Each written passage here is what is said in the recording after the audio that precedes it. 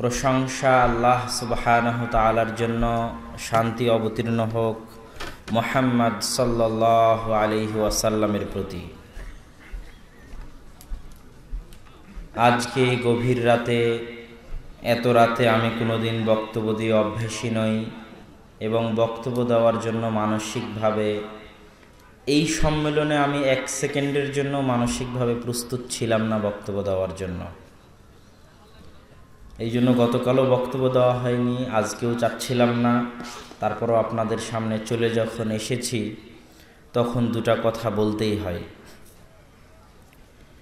জঙ্গিবাদ এবং সন্ত্রাসবাদের উপর সংক্ষিপ্ত কথার প্রথম কথা হচ্ছে 3টি হাদিস। প্রথম হাদিস আবু সাঈদ খুদরি রাদিয়াল্লাহু তাআলা আনহু থেকে বর্ণিত। তিনি বলেন, রাসূল সাল্লাল্লাহু আলাইহি ওয়াসাল্লাম বলেছেন, ইয়াখরুজু ফীকুম কওমুন, অচিরেই তোমাদের মধ্যে একদল মানুষ বের হবে, তাহকিরুনা সালাতাকুম মা সালাতিহিম ওয়া সিয়ামাকুম মা সিয়ামিহিম ওয়া আমালাকুম মা আমালিহিম। তোমরা তোমাদের সালাতকে তাদের সালাতের সামনে নগণ্য মনে করবে, তোমরা তোমাদের সিয়ামকে তাদের সিয়ামের সামনে নগণ্য মনে করবে, তোমরা তোমাদের আমল আখলাককে তাদের আমল আখলাকের সামনে নগণ্য মনে করবে। কিন্তু আশ্চর্যজনক হলেও সত্য যে তারা এত নামাজি সালাতি হওয়ার পরেও, এত সিয়াম পালন করার পরেও, এত ইবাদত বন্দিগি করার পরেও ইয়ামরুকুনা মিনাদ্দিন, ইসলাম থেকে এমনভাবে বের হয়ে যাবে যেমনভাবে তীর বের হয়ে যায় ধনুক থেকে। তারা ঠিক এত সালাত আদায় করার পরেও, এত সিয়াম পালন করার পরেও, এত পরহেজগার হওয়ার পরেও দিন থেকে বের হয়ে যাবে। ওয়ায়াকরাউনাল কুরআনা লা ইউজাবিজু হানাজিরাহুম, তারা কোরআন তেলাওয়াত করবে ঠিকই, কিন্তু তাদের কোরআন তেলাওয়াত তাদের কণ্ঠনালী অতিক্রম করবে না। সহিহ বুখারী 5058 নম্বর হাদিস। দ্বিতীয় হাদিস, রাসূল সাল্লাল্লাহু আলাইহি ওয়াসাল্লাম একদিন যুদ্ধের পর গনিমতের মাল বন্টন করতেছেন। তো যুল খুয়াইসিরাহ নামক একজন ব্যক্তি রাসূল সাল্লাল্লাহু আলাইহি ওয়াসাল্লামকে জিজ্ঞেস করতেছে, ইয়া রাসূলুল্লাহ, হে আল্লাহর রাসূল, ইত্তাকিল্লাহ, আল্লাহকে ভয় করুন, ইদিল, এবং ন্যায় পরায়ণতা ইনসাফের সাথে গনিমতের মাল বন্টন করুন। তখন রাসূল সাল্লাল্লাহু আলাইহি ওয়াসাল্লাম বললেন, আশ্চর্য কথা, পৃথিবীর সবচেয়ে পরহেজগার মানুষ, তাকে বলা হচ্ছে আপনি আল্লাহকে ভয় করুন। পৃথিবীর সবচেয়ে আল্লাহ ভীরু মানুষ, তাকে বলা হচ্ছে আপনি আল্লাহকে ভয় করুন। পৃথিবীর সবচেয়ে মুনসিফ, ইনসাফ পরায়ণ মানুষ, ন্যায় বিচারক মানুষ, তাকে বলা হচ্ছে আপনি ইনসাফ করুন। তখন রাসূল সাল্লাল্লাহু আলাইহি ওয়াসাল্লাম বলতেছে, আওয়ালাস্তু আহাক্কু আহলিল আরদি, আমি কি নই পৃথিবীর বুকে সবচেয়ে বেশি হকদার যে আমি আল্লাহকে সবচেয়ে বেশি ভয় করব? ইদা আসাইতু, যদি আমি আল্লাহর বিধানের নাফরমানি করি তাহলে কে আল্লাহর বিধানের অনুসরণ করবে? অমাইয়া আদেল ইদা আলাম আদেল, আর কে ন্যায় বিচার করবে যদি আমি মুহাম্মদ ন্যায় বিচার না করি? যেমনি রাসূল সাল্লাল্লাহু আলাইহি ওয়াসাল্লাম এই কথা বলেছেন, তো আল্লাহ রাসূলের কষ্ট দেখে খালিদ বিন ওয়ালিদ বলতেছে, আল্লাহ রাসূল, আপনি নির্দেশ দেন আমি আর গর্দান উড়িয়ে দিই। যে আপনার উপর সন্দেহ করে যে আপনি ইনসাফ করতেছেন না, তাহলে সে তো মুমিন থাকতে পারে না, তাকে হত্যা করার আমাকে অনুমতি দিন। তখন রাসূল সাল্লাল্লাহু আলাইহি ওয়াসাল্লাম বলতেছে, লা, না, হত্যা করিও না। লা আল্লাহু ইউসাল্লি, হতে পারে যে সে সালাত আদায় করে। তার মানে কি বোঝা গেল? যারা জেগে আছেন তাদেরকে জিজ্ঞেস করতেছি, এই অংশ থেকে কি বোঝা গেল? সালাত আদায় করলে হত্যা করা যাবে না। মাশাআল্লাহ, বারাকাল্লাহু ফিকুম। তখন এবার খালিদ বিন ওয়ালিদ উত্তরে বলতেছে, যেটা আমরা সবাই বলি, কাম্মিন মুসাল্লিন, আল্লাহ রাসূল আপনি জানেন না কত এমন সালাত আদায়কারী আছে যাদের অন্তরে একটা, বাইরে আর একটা, ইয়াকুলু বিলিসানিহি মা লাইসা ফি কলবিহি।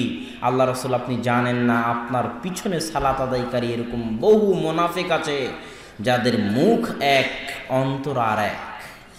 তখন এবার রাসূল সাল্লাল্লাহু আলাইহি ওয়াসাল্লামের উত্তরটা শুনেন, এটাও আপনাদের মনে রাখতে হবে। আল্লাহ রাসূল বলতেছে, খালিদ বিন ওয়ালিদ, ইন্নী লাম উমার, আমি আদিষ্ট হইনি, আমাকে নির্দেশ করা হয়নি যে আমি মানুষের অন্তর আন কুলুবিন নাস, মানুষের অন্তর চিড়ে ফেড়ে দেখব যে মানুষের অন্তরে কি আছে, এই বিষয়ে আমাকে আদেশ করা হয়নি। এই অংশ থেকে যেটা বোঝা যায় সেটা হচ্ছে পৃথিবীতে দুনিয়ার হুকুম আহকাম চলবে বাহ্যিক বিষয়ের উপর। কিসের উপর? বাহ্যিক হুকুম আহকামের উপর। কেউ যদি বলে লা ইলাহা ইল্লাল্লাহ, আশহাদু আল্লা ইলাহা ইল্লাল্লাহ ওয়া আশহাদু আন্না মুহাম্মাদার রাসূলুল্লাহ, তাহলে তার রক্ত হারাম, তাকে হত্যা করা যাবে না। যতই আপনি মনে করেন যে আপনার ভয়ে বলতেছে, যতই আপনি মনে করেন লোক দেখানোর জন্য বলতেছে, যতই আপনি মনে করেন মিথ্যা বানিয়ে বলতেছে, কিন্তু যতক্ষণ কালেমা বলবে ততক্ষণ তার রক্ত হারাম। তার অন্তরে কি আছে এটা আল্লাহ দেখবে কিয়ামতের মাঠে, ওটা আমার এবং আপনার দায়িত্ব নয় দেখার। এই অংশ থেকে আল্লাহ রাসূল সেটা স্পষ্ট করে দিলেন। তারপরে তবে খালিদ বিন ওয়ালিদ একটা কথা মনে রাখো, যে আজকে আমাকে বলল আমার মতো ন্যায়পরায়ণ শাসককে, আমি যে আর এক হাদিসে আল্লাহ রাসূল বলেছে ওই তিনজন ব্যক্তিকে যারা বলল সারা রাত ইবাদত করব, সারাদিন সিয়াম রাখবো, বিবাহ করব না, ওই হাদিসে আল্লাহ রাসূল তাদেরকে বলেছিলেন ওয়াল্লাহি লা ইন্নী আতকাকুম ওয়া আখশাকুম, আল্লাহর কসম নিশ্চয় আমি হচ্ছি সবচেয়ে তাকওয়াবান, সবচেয়ে পরহেজগার, সবচেয়ে আল্লাহ ভীরু মানুষ আসমানের নিচে জমিনের উপরে। তো জেনে রাখো খালিদ বিন ওয়ালিদ, আমি সবচেয়ে পরহেজগার, সবচেয়ে তাকওয়াবান মানুষ হওয়ার পরেও যে আমার শাসন, আমার ন্যায়পরায়ণতার উপর আঙ্গুল উঠায়, আমার বিরুদ্ধে কথা বলে, আমার বিরুদ্ধে বিদ্রোহ করে, এরাই, এর বংশ থেকেই, এদের বংশ থেকেই অচিরে একদল মানুষ বের হবে যারা ঠিক এই স্বভাবেরই হবে। কি স্বভাবের? তখন রাসূল সাল্লাল্লাহু আলাইহি ওয়াসাল্লাম বলছেন ইন্নাহু সায়াখরুজু মিন যিদি হাদা, এর বংশধর থেকে অচিরে একদল মানুষ বের হবে ইয়াকতুলুনা আহলাল ইসলাম ওয়া ইয়াদাউনা আহলাল আওসান, যারা মুসলমানদেরকে হত্যা করবে আর মূর্তি পূজক মুশরিক কাফেরদের ছেড়ে দিবে। হাদিসের এই অংশ কি বুঝতে পারছেন? আজকে সিরিয়াতে কাদেরকে হত্যা করা হচ্ছে? কে হত্যা করতেছে? মুসলমান। ইয়েমেনে কাদেরকে হত্যা করা হচ্ছে? কে হত্যা করতেছে? মুসলমান। ওই কথায় আল্লাহ রাসূল বলেছেন ইয়াকতুলুনা আহলাল ইসলাম, মুসলমানকে কাফের ফতোয়া দিয়ে হত্যা করবে, ওয়া ইয়াতরুকুনা আহলাল আওসান, আর ইহুদি খ্রিস্টান মুশরিকদের ছেড়ে দিবে। সম্মানিত উপস্থিতি, তৃতীয় হাদিস, আল্লাহ রাসূল সাল্লাল্লাহু আলাইহি ওয়াসাল্লাম বলছেন ইয়াখরুজু ফীকুম, অচিরেই তোমাদের মধ্যে একদল মানুষ বের হবে হুদাসাউল আসনান, যাদের দাঁত হবে নতুন, কেবল দাঁত উঠেছে, নতুন দাঁত গজিয়েছে, তাদেরকে হাদিসে বলা হয়েছে হুদাসাউল আসনান, নতুন গজানো দাঁতওয়ালা তথা অল্প বয়সী। সুফাহাউল আহলাম, বুদ্ধি কম, বিবেক কম, বিবেক বুদ্ধি দিয়ে কাজ করে না, আবেগ দিয়ে কাজ করে, এরকম অল্প বয়সী কেবল দাঁত উঠেছে, অল্প বয়সী বুদ্ধি কম যুবক বের হবে। ইয়াকুলুনা মিন খায়রি কওলিল বারিয়াহ, আল্লাহ রাসূলের কথা থেকেই কথা বলবে। ফাইদা লাকিতুমুহুম ফাকতুলুহুম, যদি তোমরা তাদেরকে পাও তাহলে তাদেরকে হত্যা করিও। ফা ইন্না ফি কাতলিহিম আজরুন ইয়াউমাল কিয়ামাহ, কেননা তাদেরকে হত্যা করার মধ্যে কিয়ামতের মাঠে নেকি রয়েছে। আর এক হাদিসে রাসূল সাল্লাল্লাহু আলাইহি ওয়াসাল্লাম বলছেন লাইন আদরাকতুহুম, আমি যদি এদেরকে পাই, আমি যদি এই সম্প্রদায়কে পাই, লাআকতুলান্নাহুম কাতলা সামুদ, তাহলে আমি তাদেরকে সামুদ জাতির মতো হত্যা করব। এই তিনটি হাদিস থেকে যা সারমর্ম বের হলো, তার সারমর্ম হচ্ছে এক, অচিরেই একদল মানুষ বের হবে যাদের তাকওয়া, যাদের পরহেজগারিতা, যাদের সালাত, যাদের সিয়ামের সামনে সাহাবীরা, ভালো মানুষেরা নিজেদের সালাত সিয়ামকে নগণ্য মনে করবে, নিজেদের তাকওয়া পরহেজগারিতাকে নগণ্য মনে করবে। তারা এত তাকওয়াবান পরহেজগার হবে, তারা এত সালাত ইবাদত গুজার বন্দেগী ইবাদত বন্দেগীতে ব্যস্ত থাকবে, ইবাদত গুজার হবে, যে সাহাবীদেরা নিজেদের ইবাদতকে তাদের সামনে নগণ্য মনে করবে। 2, তারা হবে অল্প বয়সী, বিবেক দিয়ে কাজ করবে না, আবেগ দিয়ে কাজ করবে। 3, তারা মুসলমানদেরকে হত্যা করবে আর মুশরিক কাফেরদেরকে ছেড়ে দিবে, তাদেরকে হত্যা করবে না। এদের বিষয়ে আল্লাহ রাসূল যা বলেছেন, 1, আল্লাহ রাসূল বলেছেন এরা দিন থেকে বের হয়ে যাবে যেমন ধনুক থেকে তীর বের হয়ে যায়। 2, আমি যদি এদেরকে পাই তাহলে সামুদ জাতির মতো হত্যা করব। 3, তোমরা যদি এদেরকে পাও তাহলে এদেরকে হত্যা করিও, কেননা এদেরকে হত্যা করার মধ্যে কিয়ামতের মাঠে নেকি রয়েছে। এই হলো 3টি হাদিসের সারমর্ম। আমি আমার সংক্ষিপ্ত বুঝি যে এই 3টি হাদিস রাসূল সাল্লাল্লাহু আলাইহি ওয়াসাল্লাম খারিজিদেরকে বুঝিয়েছেন, এবং সালাফে সালেহিন মুহাদ্দিসিনে কেরামের এটাই ব্যাখ্যা যে তারা হচ্ছে খারিজি। আর এটাই সঠিক ব্যাখ্যার নিকটবর্তী, সঠিক কথার নিকটবর্তী কথা যে এই হাদিসগুলো দ্বারা খারিজিরা উদ্দেশ্য। খারিজিদের আকিদা, জঙ্গিদের আকিদা খারাপ হওয়ার 2টা কারণ। 1, তারা কবিরা গুনাহগার মুসলমানকে কাফের মনে করে। 2, মুসলিম রাষ্ট্রকে কাফের রাষ্ট্র মনে করে। কবিরা গুনাহগার মুসলমানকে তারা কাফের মনে করে এই জন্য যে সিনেমা হলে যারা সিনেমা চালায় তাদেরকে বম মেরে উড়িয়ে দিতে হবে, এটা তাদের ধারণা। কিন্তু তারা এটা জানে না যে ইসলাম জোর করে কায়েম করা যায় না। ইসলাম কি জোর করে কায়েম করা যায়? তার একটা দলিল আপনাকে আমি এই যুগের একটা দলিল দিই। আপনারা জানেন সৌদি আরবে এখন সিনেমা হল, মহিলাদের গাড়ির ড্রাইভিং, ওপেনলি গানের কনসার্ট, ভারত থেকে নায়ক নায়িকা নিয়ে গিয়ে রিয়াদে গানের কনসার্ট, তারপরে হোলির অনুষ্ঠান, এগুলো এখন সৌদি আরবের অহরহ বিষয়।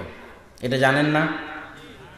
অথচ আপনারা খেয়াল করলে দেখবেন যে সৌদি আরবের যারা বাদশাহ বা বাদশাহের যারা ছেলে মোহাম্মদ বিন সালমান বা মালিক সালমান, তাদের ক্ষেত্রে খেয়াল করলে দেখবেন যে আপনারা তাদের মালিক সালমানের স্ত্রীর ছবি আপনারা কোনো দিন দেখতে পাবেন না, কোনো ভিডিওতে, কোনো কিছুতে।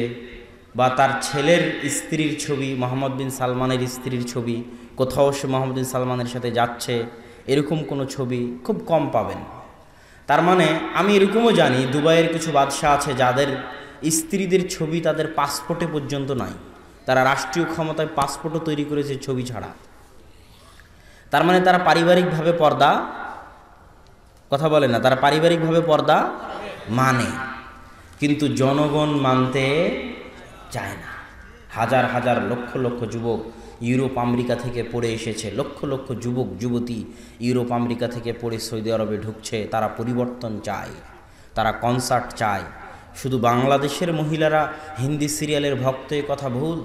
সৌদি আরবের মহিলারাও হিন্দি সিরিয়াল, এমন কোনো হিন্দি সিরিয়াল নাই যে হিন্দি সিরিয়ালের আরবি ডাবিং করা হয়নি, এমন কোনো হিন্দি মুভি নাই যে হিন্দি মুভির আরবি ডাবিং করা হয়নি।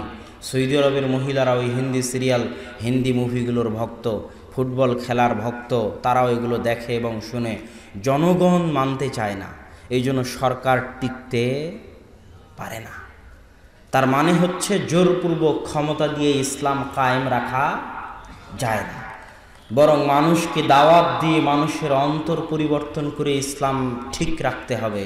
এই জন্য মুসা আলাইহিস সালাম কোনোদিন ফেরাউনকে বলেননি যে আপনার ক্ষমতাটা আমাকে দিয়ে দিন, আর এই জন্য ফেরাউন মুসার বিরুদ্ধে লেগে গেলেন, তা নয়। মুসা আলাইহিস সালাম ফেরাউনকে এটাই বলেছেন, আপনি থাকেন ক্ষমতায় কিন্তু ইবাদত করেন আল্লাহর।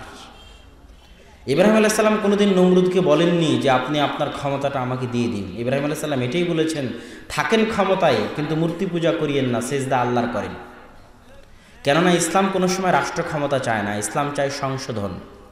তিনি রাষ্ট্রনেতা হন, প্রধানমন্ত্রী হন, আর সাধারণ মানুষ হন, সকলের সংশোধন। এটাই হচ্ছে ইসলামের নিয়ম। আর এই জিনিসটাতেই যারা খারিজি তারাও ভুল করেছে, এবং খারিজিদের সাথে আরও এক দল মানুষ তারাও ভুল করেছে। তারা মনে করেছে এরা অস্ত্র দিয়ে ক্ষমতা দখল করতে চায়, অতএব আমরা অস্ত্র নয়, আমরা ভোট দিয়ে ক্ষমতা দখল করব। আছে না নাই? ভোট দিয়ে ক্ষমতা দখল করতে। অথচ তারা জানে না যে 5 বছর পর পর যদি ক্ষমতা চেঞ্জ হয়, এই গণতন্ত্রের মাধ্যমে আমেরিকা, ইসরায়েল তাদের সুযোগ রাখে যে এবার 5 বছর গেল তো এবার বাংলাদেশে কাকে ক্ষমতায় আনা যায়, এটা তখন আমেরিকা ভাবে। 5 বছর পর একটা চান্স পায় কাকে ক্ষমতায় আনা যায় এবং তার মাধ্যমে কি আদায় করা যায়। বারবার বিপক্ষ পার্টিকে কার্ড দেয় যে আপনাকে যদি ক্ষমতায় আনি তাহলে এটা এটা দিতে হবে, কথা কি বুঝতে পারছেন? তাহলে 5 বছর পর পর ক্ষমতা পরিবর্তনের একটা চান্স কে পায়? গুরুরা পায়। এর জন্যই গণতন্ত্র রাখা। ইসলাম কোনো সময় মানুষকে বলে না, ইসলামে এই থিওরি নাই যে কেউ সরকার ক্ষমতায় গেলে তার ক্ষমতা চেঞ্জ করতে হবে, এই থিওরি নাই। ইসলামের থিওরি হচ্ছে যে ক্ষমতায় গেছে ওকে বলো আপনি ক্ষমতায় থাকেন, কিন্তু দেশ চালান ভালোভাবে আল্লাহর নিয়ম অনুযায়ী, আল্লাহর বিধান অনুযায়ী। এটা হলো ইসলামের নিয়ম। এই জন্য দাওয়াতি কাজ করতেন। আহমদ বিন হাম্বল জেলখানায় থেকেছেন, তৎকালীন শাসক কোরআনকে আল্লাহর বাণী মানতে অস্বীকার করেছে, আর কোরআনকে যে আল্লাহর বাণী মানবে না সে কাফের হয়ে যাবে। তারপরেও আহমদ বিন হাম্বল কোনোদিন বলেননি চলো বিদ্রোহ করি। হাজার হাজার লাখ লাখ ছাত্র আহমদ বিন হাম্বলের, কত ছাত্র নেবেন? ইমাম আবু দাউদ ওই জামাই পড়তেন যেই রকম জামা আহমদ বিন হাম্বল পড়তেন। ইমাম আবু দাউদ ওইভাবে হাঁটতেন যেভাবে আহমদ বিন হাম্বল হাঁটতেন। কেননা ইমাম আবু দাউদ বিশ্বাস করতেন যে আহমদ বিন হাম্বলের চাইতে হাদিস বিষয়ে জ্ঞানী পৃথিবীতে কেউ নাই। আর আহমদ বিন হাম্বল যদি হাদিস বিষয়ে সবচেয়ে জ্ঞানী হয়, তাহলে আল্লাহর রাসূল বিষয়ে সবচেয়ে জ্ঞানী আহমদ বিন হাম্বল। অতএব আল্লাহর রাসূল কীভাবে চলতেন এই বিষয়ে সবচেয়ে জ্ঞানী আহমদ বিন হাম্বল, আল্লাহ রাসূল কীভাবে খেতেন এই বিষয়ে সবচেয়ে জ্ঞানী আহমদ বিন হাম্বল। তাই আহমদ বিন হাম্বল যখন এভাবে চলে, এভাবে খায়, এভাবে হাঁটে, তা আমি আবু দাউদ আর কী করবো? আমিও আহমদ বিন হাম্বলের মতো চলি, খাই, হাঁটি। এটা হলো ইমাম আহমদ বিন হাম্বলের একজন ছাত্র ইমাম আবু দাউদ। আহমদ বিন হাম্বলের একজন ছাত্র ইমাম বুখারী। এরকম শত শত হাজারো ছাত্র আছে। আহমদ বিন হাম্বল চাইলে বিদ্রোহের ডাক দিলে একদিনই রাজপথে বেরিয়ে আসতো এরকম হাজারো লাখো ছাত্র। আহমদ বিন হাম্বলের ছিল 10 লক্ষ হাদিসের হাফেজ, কিন্তু তিনি ডাক দেননি। শাইখুল ইসলাম ইবনে তাইমিয়া 8 বার জেল খেটেছেন, জেলখানাতেই মারা গেছেন, কিন্তু কোনোদিন বলেননি যে সরকারের বিরুদ্ধে বিদ্রোহ করতে হবে, সরকারের বিরুদ্ধে বিদ্রোহের ডাক দিতে হবে। তিনি চাইলে পারতেন। তিনি যোদ্ধা মানুষ। ইবনে তাইমিয়া রাহিমাহুল্লাহ শুধু লেখক মানুষ নন, শুধু জ্ঞানী পণ্ডিত মানুষ নন। একাধারে যদি কারো ভিতরে জ্ঞান, লেখনী, হাদিসের জ্ঞান, কোরআন এবং হাদিসের জ্ঞান, লেখনীর জ্ঞান এবং জিহাদে শরীক হওয়ার ফজিলত জমা হয়ে থাকে, তাহলে তাদের একজন হচ্ছেন শাইখুল ইসলাম ইবনে তাইমিয়া, তাদের একজন হচ্ছেন আব্দুল্লাহ বিন মুবারক রাহিমাহুল্লাহ। তারা যেমন জিহাদে অংশগ্রহণ করতেন, সেরকম তারা লেখনী এবং বিভিন্ন জগতে তাদের পদচারণা ছিল। শাইখুল ইসলাম ইবনে তাইমিয়া রাহিমাহুল্লাহ হালাকু খা, চেঙ্গিস খা এদের বিরুদ্ধে যুদ্ধে অবতীর্ণ হয়েছেন। যেই সরকার যা তাদেরকে জেলখানায় বন্দি করে রেখেছে ওই সরকারের সাথেই, তবুও তাদের বিরুদ্ধে বিদ্রোহের ডাক দেননি। মাওলানা আহমদ সারহিন্দি, যাকে বলা হয় মুজাদ্দেদে আলফে সানি নামে, যিনি এই দেশে পরিচিত, তিনি বাদশাহ আকবরের সময়ের আলেম। বাদশাহ আকবর যখন দিনে ইলাহি নিয়ে আসলো, দিনে ইলাহি মানে হিন্দু আর ইসলাম দুটাকে মিলিয়ে একটা ধর্ম, সেটা হলো দিনে ইলাহি। এটা হচ্ছে বাদশাহ আকবরের দিন। তখন মুজাদ্দেদে আলফে সানি এটার কঠিন বিরোধিতা করলেন। বাদশাহ আকবর তাকে জেলখানায় ঢুকিয়ে দিলেন, কিন্তু মুজাদ্দেদে আলফে সানি কোনোদিন বলেননি চলো বাদশাহ আকবরের বিরুদ্ধে বিদ্রোহ করি। তিনি চেষ্টা করে গেছেন মরা পর্যন্ত বাদশাহ আকবরকে সংশোধন করার, বিদ্রোহ করে ক্ষমতা থেকে সরানোর নয়। কেন? এত বড় বড় আলেম ওলামা এই কাজে কেন হাত দিলেন না? এই কাজে হাত না দেওয়ার সবচেয়ে বড় কারণ হচ্ছে এই কাজে হাত দিলে নিরাপত্তা চলে যায়। নিরাপত্তা বুঝেন? নিরাপত্তা হচ্ছে আসমানের নিচে জমিনের উপর যতগুলো নেয়ামত আছে তার মধ্যে সবচেয়ে বড় নেয়ামত হচ্ছে নিরাপত্তা। আজকে সিরিয়ার মুসলমানদেরকে জিজ্ঞেস করবেন নিরাপত্তার নেয়ামত কাকে বলে। সৌদির মসজিদে যখন সিরিয়ার মুসলিম মায়েরা ভিক্ষা করে, তখন তাদেরকে জিজ্ঞেস করবেন নিরাপত্তার নেয়ামত কাকে বলে। ইয়েমেনের মা এবং বোনেরা যখন সৌদির মসজিদে ভিক্ষা করে, কাবাঘর মদিনার আশেপাশে যখন ভিক্ষা করে, তখন তাদেরকে জিজ্ঞেস করবেন নিরাপত্তার নেয়ামত কাকে বলে। একদিন তো সিরিয়ায়, ইয়েমেনে নিরাপত্তা তো অন্তত ছিল। আজ আপনার এতগুলো মানুষ এখানে আসছেন, বাড়িতে আপনার বউ ছেলে মেয়ে আছে, তারা তো নিরাপদে আছে নাকি? না তাদেরকে কেউ জবাই করে দিচ্ছে, তাদেরকে কেউ হত্যা করতেছে, না নিরাপত্তা আছে? এই যে নিরাপত্তার নিয়ামত, এই নিয়ামতটুকু বুঝার জ্ঞান খারিজিদের নাই। এই জন্য ইসলামের নিয়ম হচ্ছে কেউ যদি ক্ষমতায় যায় তো 2টা শর্ত ছাড়া তাকে তুমি ক্ষমতা থেকে সরাতে পারবে না। এক, যতক্ষণ না প্রকাশ্য কাফের হয়ে গেছে। যদি দেখা যায় প্রকাশ্য কাফের হয়ে গেছে, তাহলে তখনই তাকে ক্ষমতা থেকে সরাতে পারবা যখন ক্ষমতা থেকে সরিয়ে পুনরায় দেশে নিরাপত্তা কায়েম করার মতো ক্ষমতা তোমার হাতে আছে। কথা মনে হয় বুঝাতে পারিনি, বুঝতে পারতেছেন? তখন দ্বিতীয় শর্ত হচ্ছে তখন যখন তোমার হাতে এমন ক্ষমতা আছে যে তুমি চলমান সরকারকে সরিয়ে পাল্টায় ক্ষমতায় গিয়ে পুনরায় আগের মতো নিরাপত্তা বজায় রাখতে পারবা, বিস্তার করতে পারবা, তখনই বিদ্রোহ করতে পারবা। এটা হলো দ্বিতীয় শর্ত। যদি রাষ্ট্রনেতা পূর্ণ কাফের হয়ে গেছে কিন্তু এই ক্ষমতা তোমার নাই যে তুমি তাকে ক্ষমতা থেকে সরিয়ে পুনরায় ক্ষমতা দখল করে সারা দেশে আগের মতো নিরাপত্তা কায়েম করতে পারবা। এই ক্ষমতা যদি না থাকে তাহলে তোমার জন্য বিদ্রোহ করা হারাম হবে, আর তোমার বিদ্রোহ করার কারণে যত মুসলিম মা এবং বোনের রক্ত প্রবাহিত হবে তার জন্য তুমি জিম্মেদার হবা। যেমন আজকে সিরিয়ার মাটিতে বাশার আল আসাদকে সরিয়ে তার জায়গায় ক্ষমতা দখল করার ক্ষমতা ছিল না, আবেগের জোরে বিদ্রোহ করা হয়েছে। আজ সিরিয়ার মাটি মুসলমানদের হাতে আর এক মুসলমানের রক্তে রঞ্জিত, বিশাল ফিতনা। আল্লাহু আকবার। সম্মানিত উপস্থিতি, এই জন্য আরও একটা জিনিস মনে রাখবেন যে আজকে আমাদের দেশের প্রধানমন্ত্রী মহিলা প্রধানমন্ত্রী হওয়া কিন্তু ইসলামে কোনো সময় জায়েজ নয়। ইসলামে কোনো সময় নারী ইমাম হতে পারে না পুরুষের। ইসলামে কোনো সময় নারী দেশের রাষ্ট্রপ্রধান হতে পারে না, এটা ইসলামের নিয়ম। কিন্তু যদি হয়ে যায় তখন কি করবেন? জোরপূর্বক হয়ে গেছে বা ভোটের মাধ্যমে চলে এসেছে, ক্ষমতা দখল করে নিয়েছে, হয়ে গেছে, তখন কি করবেন? রাসূল সাল্লাল্লাহু আলাইহি ওয়াসাল্লাম বলছেন, যদি হাবশি গোলাম ক্ষমতায় চলে আসে তো হাবশি গোলামের তোমরা আনুগত্য করিও। গোলাম কিন্তু, কৃতদাস কিন্তু কোনোদিন ইসলামের বিধানে ক্ষমতা পেতে পারে না, এটা ইসলামের নিয়ম। ইসলামের একটা নিয়ম হচ্ছে কারা কারা ক্ষমতা হবে, খলিফা হবে, তাদের একটা নিয়ম হচ্ছে নারী যেমন খলিফা হতে পারে না তেমন কৃতদাসও খলিফা হতে পারে না। কিন্তু তারপরও যদি কৃতদাস খলিফা হয়ে যায়, নেতা হয়ে যায় জোরপূর্বক, তাহলে তোমরা তার আনুগত্য করিও যতক্ষণ না সে প্রকাশ্য কাফের হয়ে যায় এবং তাকে বিদ্রোহ করে সরিয়ে পাল্টা ক্ষমতা দখল করে দেশে নিরাপত্তা কায়েম করার মতো ক্ষমতা না থাকে।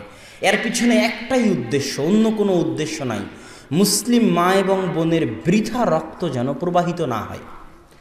আমরা মুসলিম মা এবং বোন এবং মুসলমান ভাইয়ের রক্তের মূল্যটা বুঝি না, যে ইসলামে তাদের রক্তের মূল্য কতটুকু।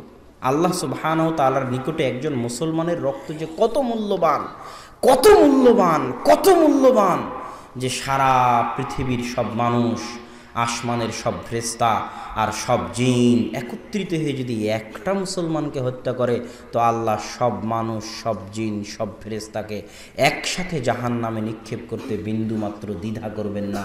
এটা আল্লাহর নিকটে একজন মুসলমানের রক্তের মূল্য। কাবাঘর যদি আপনি ধ্বংস করেন তো কাবাঘর ধ্বংস করলে যত গুনাহ না হবে, একটা মুসলমানকে হত্যা করলে তার চেয়ে বেশি গুনাহ হবে। তথা একজন মুসলমানের রক্তের মূল্য কার চাইতে বেশি? একজন মুসলমানের রক্তের মূল্য কাবাঘরের চাইতে বেশি। এই জন্য আগে মুসলমানের রক্তের হেফাজত করতে হবে।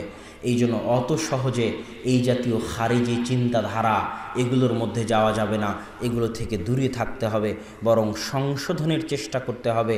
আর সংশোধনের চেষ্টার মধ্যেই বরকত আছে। কেমনে সংশোধনের চেষ্টার মধ্যে বরকত আছে?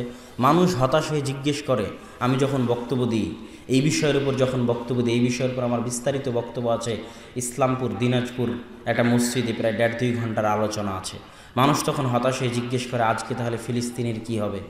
আজকে তাহলে মায়ানমার রোহিঙ্গাদের কি হবে? আজকে তাহলে চীনের মুসলমানদের কি হবে? আপনি যখন সবাইকে জঙ্গি বানিয়ে দিলেন, সবাইকে সন্ত্রাসী বানিয়ে দিলেন, তাহলে এই মুসলমানদের রক্ষা করবে কে, বাঁচাবে কে? আমি তাদের উদ্দেশ্য করে বলি যে পৃথিবী থেকে মানুষকে শিক্ষা নিতে হয়। পৃথিবী পরিচালনায় আল্লাহর কিছু নীতি থাকে, সুন্নাতুল্লাহ ফি তাদবিরিল আরজ, আল্লাহর নীতি পৃথিবী পরিচালনায়। যেমন আব্দুরাজ্জাক বিন ইউসুফের নীতি আছে জামিয়া সালাফিয়া পরিচালনায়। তো কেমনে জানবেন যে জামিয়া সালাফিয়া 3 বছর থাকে, 5 বছর থাকে, 10 বছর থাকে? সে অবশ্যই বলতে পারবে আব্দুরাজ্জাক বিন ইউসুফ এইভাবে জামিয়া সালাফিয়া চালায়, তাই নয় কি? তাহলে আল্লাহ কিভাবে পৃথিবী চালায় এটা কেমনে জানবেন? 1500, 1000, 2000 বছরের ইতিহাস। ইব্রাহিম আলাইহিস সালামের কাহিনী পড়ুন, আদম আলাইহিস সালামের কাহিনী পড়ুন, ইউসুফ আলাইহিস সালামের কাহিনী পড়ুন, মুসা আলাইহিস সালামের কাহিনী পড়ুন। পৃথিবীর সব ইতিহাস যখন আপনার সামনে চলে আসবে তখন আপনি দেখতে পাবেন যে আল্লাহ পৃথিবী কিভাবে চালায়। এটা আল্লাহর পৃথিবী পরিচালনার নীতিগুলো আপনার সামনে স্পষ্ট হয়ে যাবে। তো আল্লাহর পৃথিবী পরিচালনার নীতি থেকে গত 1500 বছরের ইতিহাসে দেখা যায় যে মুসলমানেরা আজকে যতটা বিপদের সম্মুখীন এর চাইতে হাজারো গুণ, শতগুণ বিপদের সম্মুখীন ছিল দুটো সময়। এক, যখন ক্রুসেডাররা ফিলিস্তিন দখল করে নিয়েছিল। আজকে যেমন ইসরায়েল ফিলিস্তিন দখল করে আছে বাইতুল মাকদেস, ঠিক ক্রুসেডাররা এরকম বাইতুল মাকদেস দখল করে নিয়েছিল। ওই সময়টা ছিল মুসলমানদের জন্য খুব শোচনীয় সময়। 2, যখন হালাকু খাঁ চেঙ্গিস খাঁ মুসলমানদের মাথা কেটে মিনার তৈরি করতো বাগদাদে। বাগদাদের মতো উন্নত শহরকে একদিনে বিরান মরুভূমি বানিয়ে দিয়েছিল। ওই আব্বাসি খেলাফতের রাজধানী ছিল বাগদাদ। অত উন্নত শহর তৎকালীন যুগে ইউরোপ কোনোদিন কল্পনাও করতে পারে না, আজকের বিশ্ব কল্পনা করতে পারে না। এত উন্নত শহর ছিল বাগদাদ। সেই বাগদাদকে একদিনে বিরান মরুভূমি বানিয়ে দিয়েছে হালাকু খা চেঙ্গিস খা, আর মুসলমানদের মাথা কেটে মিনার তৈরি করেছে। সেই হৃদয় বিদারক ইতিহাসগুলো পড়ে দেখুন।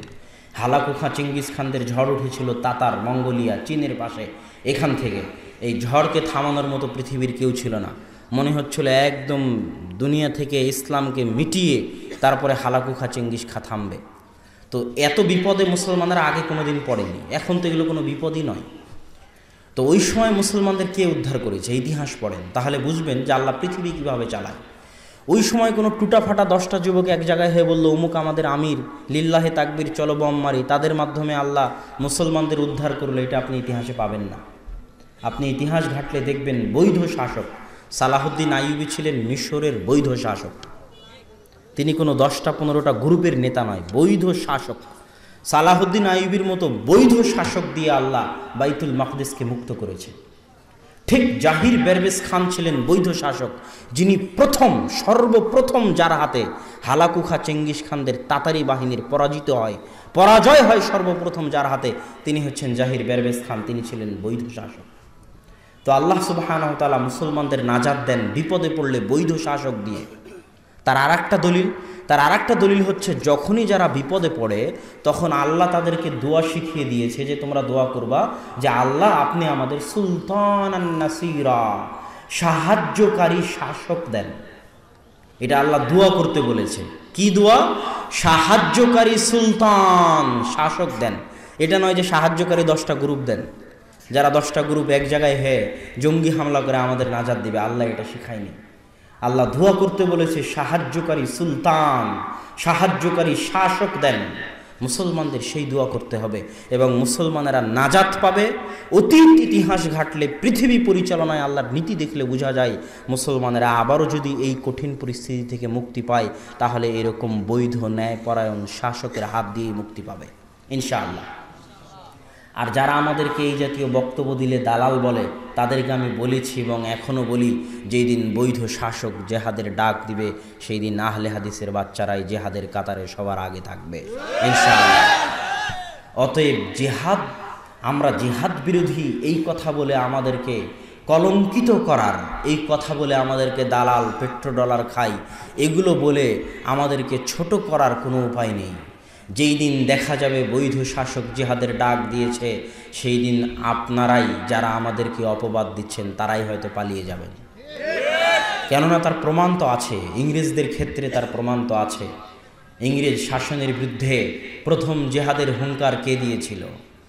শাহ ইসমাইল শহীদ রাহিমাহুল্লাহ, আল্লাহ তাকে শহীদ হিসেবে কবুল করুন। তার বই আছে রাফুল এদাইনের ওপর, তার বই আছে তাজকিরুল ইখওয়ান যেখানে তিনি তাকলিদের বিরুদ্ধে লিখেছেন, তার বই আছে তাকবিয়াতুল ইমান যেখানে তিনি শিরক বেদাতের বিরুদ্ধে লিখেছেন। ভারত পাকিস্তানের মাটিতে কেউ এতটা কঠিনভাবে শিরক বেদাতের বিরুদ্ধে লিখেছে এটা মনে হয় দুনিয়ার মানুষ জানতই না। তিনি হচ্ছেন শাহ ইসমাইল রাহিমাহুল্লাহ। তিনি রাফুল আদাইন করতেন, 25,000 হাদিসের হাফেজ ছিলেন, তিনি আহলে হাদিস। তিনিই প্রথম ইংরেজদের বিরুদ্ধে জিহাদের ডাক দেন। কিন্তু তার স্বপ্ন এখন পর্যন্ত পূরণ হয়নি। এই কথা বললে তো আবার বিপদে পড়ে যাব। কেন তার স্বপ্ন এখন পর্যন্ত পূরণ হয়নি? তার দলিল হচ্ছে মুসলমানেরা যখন ক্ষমতা হারায় তখন পুরো পাক ভারত বাংলাদেশের ক্ষমতা কাদের হাতে ছিল? মুসলমানদের হাতে। মুসলমানেরা যখন ক্ষমতা হারায় তখন পুরো পাক ভারতের ক্ষমতা কার হাতে ছিল? মুসলমানদের হাতে ছিল। তাই নয় কি? না শুধু বাংলাদেশ আর পাকিস্তান মুসলমানদের ছিল, সমগ্র ভারত উপমহাদেশ মুসলমানদের অধীনস্থ ছিল। তো যখন ইংরেজরা দখল করে নিল তখন শাহ ইসমাইল শহীদ যে জেহাদের ডাক দিলেন সেটা কি জেহাদের ডাক? পুনরায় সমগ্র ভারতে যেন ইসলাম প্রতিষ্ঠা হয়, সেটাই তো নাকি? তাই নয় কি? তো ওনার স্বপ্ন কি পূরণ হয়েছে? পূরণ হয়নি। তাহলে মুসলমানেরা কেমনে বলে যে আমরা স্বাধীন হয়েছি? 1947 সালে মুসলমানেরা যে দাবি করে আমরা স্বাধীন হয়েছি, আমার দৃষ্টিতে এই দাবি ঠিক নয়। কেন? আজকেও ভারতের পতাকা যে বিল্ডিংয়ে উঠানো হয় ওই বিল্ডিংয়ের মালিক মুসলমানেরা। লালকেল্লা যেটা, সেই লালকেল্লায় ভারতের পতাকা উঠে, ওই বিল্ডিংয়ের মালিক মুসলমান। দিল্লির অলিতে গলিতে এবং ভারতের অলিতে গলিতে মুসলমান শাসকদের সেই পদচিহ্ন এখনও থেকে গেছে। অথচ আজকে ভারতের মুসলমানেরা কত কষ্টে নিমজ্জিত।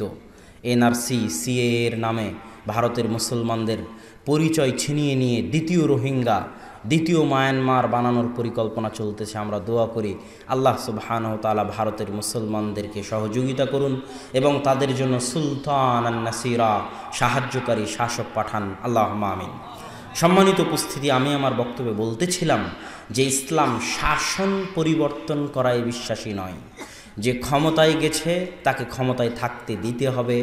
এর অনেক ফল আছে, অনেক গুণ আছে। এই যে সৌদি বাদশারা, তারা এত সুন্দর করে তাদের দেশ কেন পরিচালনা করে, বা যারা দুবাইয়ের বাদশাহ তারা এত সুন্দর করে কেন দেশ পরিচালনা করে? তারা জানে যে বংশ পরম্পরায় তারা ক্ষমতায় থাকবে। যদি আজ সঠিকভাবে দেশ না চালায় তাহলে তার ছেলে ফকির হয়ে যাবে, দেশ চালাতে পারবে না। এই চিন্তা তাদের মাথায় থাকে। দুবাইয়ের বাদশার মাথায় এই চিন্তা থাকে, আমি যদি আজ মেরে খাই দুবাইয়ের টাকা, তো দুবাই ধ্বংস হয়ে যাবে, তখন আমার ছেলে দুবাই চালাতে পারবে না। এই যে একটা নিরাপত্তা, যখন আপনি নিরাপত্তা দিয়ে দিলেন, আপনি ক্ষমতায় থাকেন, তখন সে মনোযোগ দিয়ে দেশ পরিচালনা করবে। এটা ইসলাম বুঝে, আর এটাই বাস্তবতা। আর যখন বলবেন তুই 5 বছরের জন্য, তখন অনেক কষ্ট করে টাকা খরচ করে, ভোটে খরচ করে ক্ষমতায় এসেছে, এখন বলবে যা খরচ করেছিলাম তা আগে আদায় করি, 5 বছর পর তো চলে যেতে হবে। তখন সারা দেশ লুটে পেটে খেয়ে নিবে। এই জন্য গণতন্ত্র বাংলাদেশের যত ক্ষতি করেছে, পৃথিবীর আর অন্য কোনো দেশের তত ক্ষতি করতে পারেনি। কেন, বাংলাদেশের বয়স তো আর কম হলো না। কোথায় 1971 আর কোথায় 2019, 2020। তো সেখানে যখন বাংলাদেশ স্বাধীন হয় তখন মালয়েশিয়া বাংলাদেশের চেয়ে দরিদ্র দেশ ছিল।